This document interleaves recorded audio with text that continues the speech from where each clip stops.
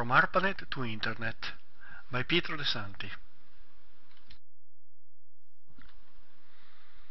The development of the Arpanet. In the mid-60s, the Air Force commissioned to the RAND Institute a study on how to maintain control and command after a nuclear attack.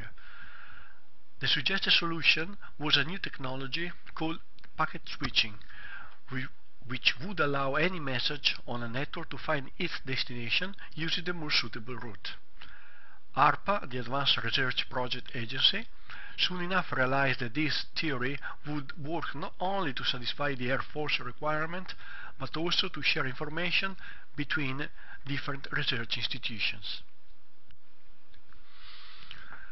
Around 30th August 1969, BBN, Bolt, Barnack and Newman, delivered the first Interface Message Processor, the IMP, to the Network and Measurement Center at UCLA. The IMP was built from a DDP 516 computer made by the Honeywell with only 12K of memory, designed to handle the Arpanet network interface.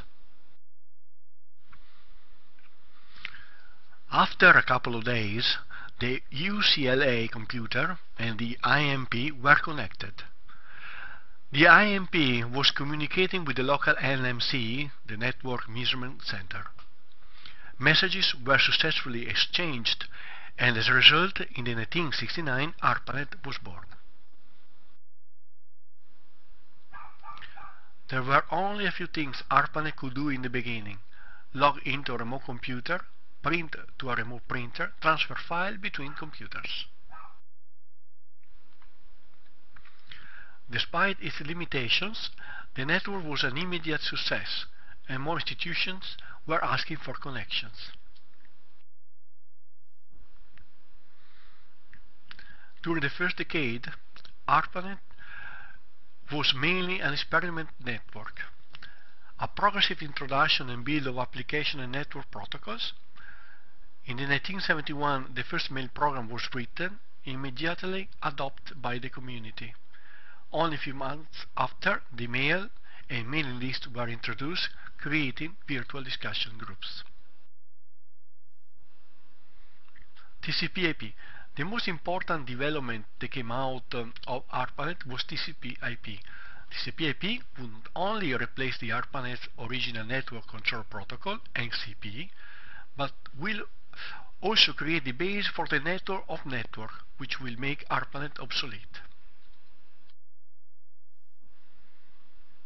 Arpanet constantly grew, connecting always more computers and institutions, and adding new technology to its infrastructure.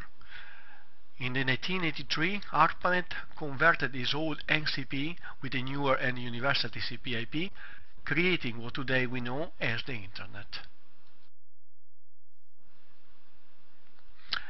In 1990, the Department of Defense disbanded Arpanet after 21 years from its creation, leaving its duty to other networks able to handle the traffic quickly and efficiently.